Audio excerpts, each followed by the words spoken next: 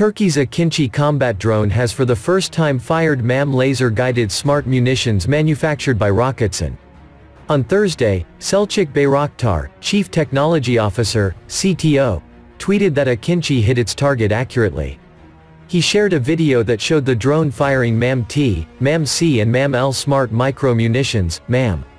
During the test conducted in the Baykar's Training and Test Center in northwestern Tekirdağ's Çorlu district, all three munitions without warheads, which were sent from Akıncı UCAV with laser targeting, hit the targets with pinpoint accuracy, Ismail Demir, head of Defense Industries Presidency, SSB, said.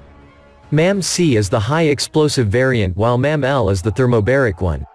The new MAM-T long-range variant was used for the first time during the firing test. It has Block 1 configuration ammunition and a semi-active laser seeker head that provides high sensitivity against moving and stationary targets.